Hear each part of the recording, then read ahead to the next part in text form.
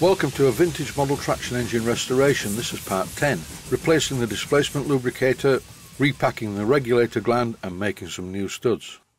The fixings that hold the regulator block in place are really nasty. They're actually a mishmash of different fixings. The holes in the block itself have been drilled out, so I think it's time to put this right. There's been a past repair in this area. I noticed this when I first looked at the traction engine. I'll find out what it is in due course. First thing to do is to release the unit on the steam pipe. I'm going to have to make a decision about how to repair this. Currently it looks like the studs are a mixture of 4BA and M4. Originally I thought they were M5, but I'm not very good at estimating metric stuff. Most miniature steam engines use imperial measurements, or at least the old ones do. When I remove the regulator housing, you can see the strange slide valve with its two small springs. This means there is always positive pressure on the port face. In most traction engines, the regulator does not receive any oil lubrication, and often regulator slide valves and the port faces are badly scored, but this one, as you can see, is perfectly fine. I have to admit that I don't know what the two holes are for at each side of the central part that allows the steam to go to the steam chest after the regulator has allowed it to do so. Here's the regulator block on its side on the bench, complete with the displacement lubricator. The displacement lubricator has a long piece of pipe crudely soldered to a drain cock which promptly fell off. More about that later. In a previous episode I showed how I straightened the regulator rod. I took this opportunity to straighten it some more, and now it's quite straight. This regulator valve rod is far too thin and weedy, and it's almost identical to the one fitted to my Bassett-Lowke Tangy steam engine. There's too much packing in the stuffing gland, and the thread on the gland nut is not everything it should be. So here, using my scriber, I'm poking out the old gland packing material. I don't even know what this is. It looks like black PTFE. I'm also taking this opportunity to remove some of the old sealant from around the base of the unit. I think it's time to look in my box of silicone steam grade O-rings.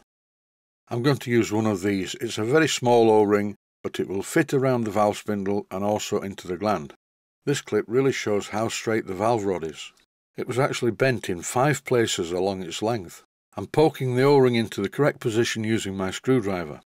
When you're fitting O-rings into stuffing glands like this, be very careful you do not nick the O-ring. I cleaned up the gland nut a little bit in the lathe, and here it is, ready to go back into service without leaking. This is the displacement lubricator, and it's really horrible. It's also soft soldered. And also, not unsurprisingly, the drain tap leaks when I test it with compressed air. If I was rebuilding this traction engine just to be a static model, then I would probably leave it as it is. But this traction engine is not going to be a static model. It needs to run and run successfully. The one I've temporarily fitted is a type that I used to sell, made by Don English, a fully automatic displacement lubricator. Now I need to remove the last 2 studs. One of them is very loose and the other one is very tight, and the last one took some removing, and then there were none. I've removed the metal plate that's sandwiched between the regulator housing and the main cylinder block. And I still don't know what the purpose is of the holes either side of the central port. Even though the holes are open on the plate, underneath they're blocked up anyway. I think this was a mistake in the early part of the machining of the cylinder block. They're not causing any problems, so I'll leave them as they are. It's time now to rethread the holes in the top of the block. I'm using an M4 tap. I'm very carefully cutting a nice clean thread down into the block in the original holes. And now these holes will take some of these stainless steel Allen Caphead M4 bolts. Experts and conservationists, please relax. I'm not going to use Allen Caphead bolts to hold the thing in place. I'm going to cut 6 of these bolts to length, basically chop the heads off them. I'm just measuring how long they need to be. I will hold them firmly in my Barco wrench and chop the heads off on the bandsaw. The first one I cut was too short, and don't worry, I'm going to clean the tops of them up. For a few moments I thought, shall I use some stainless steel bolts? Then I gave myself a good slap and put the box away. Once I cut 6 studs to the correct length, ground off the ends and polished them. I used the traditional lock nut method to fit the studs into the block. And here's the finished job. I think they look okay. The amount of thread sticking out of the nuts is about what it needs to be to make it match the fixings that hold the cylinder to the boiler. After refitting the steam pipe, it's time for a test.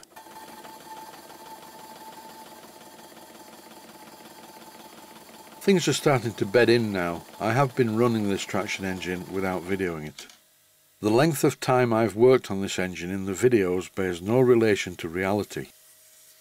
I thought it was a good idea to change the automatic lubricator that I fitted and instead fit this one, which has a control valve. The displacement lubricator is of course doing nothing because it doesn't work with compressed air. A displacement lubricator will only work when it's running on steam. The automatic one doesn't have a valve on it, so when the engine was in steam it wouldn't be possible to refill it. Because don't forget, it's fitted to the regulator chest, not to the valve chest. And inside the cavity of the regulator chest is full boiler pressure. But by using one with a valve, I close the valve, unscrew and remove the bottom valve, then slightly open the main steam valve at the top, just enough to allow the boiler pressure to blow out the water, followed by replacing the drain valve and removing the top cap to refill it with oil. Obviously, as you can see, this is in slow motion, and when I put my hand on the flywheel to put a load on it, it sounds quite like my big traction engine when it's in steam. It's still a bit clunky, but that should improve once I tighten the big end bearing.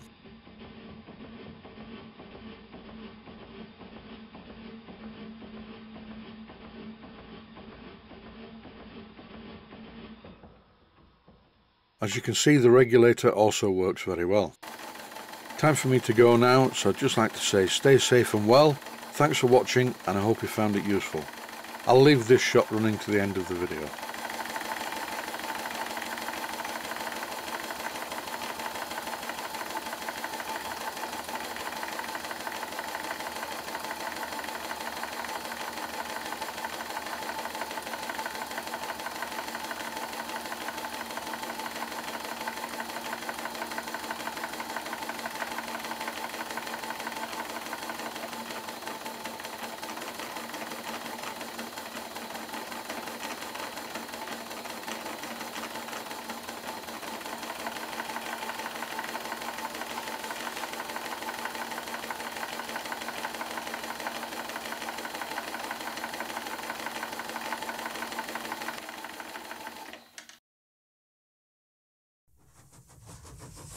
Please take the time to visit my Mainsteam Models website and click on the section of the website that says Video Playlists. And by doing that, you can find other videos that you may like to watch. And by using the playlists, you can actually watch the videos back to back.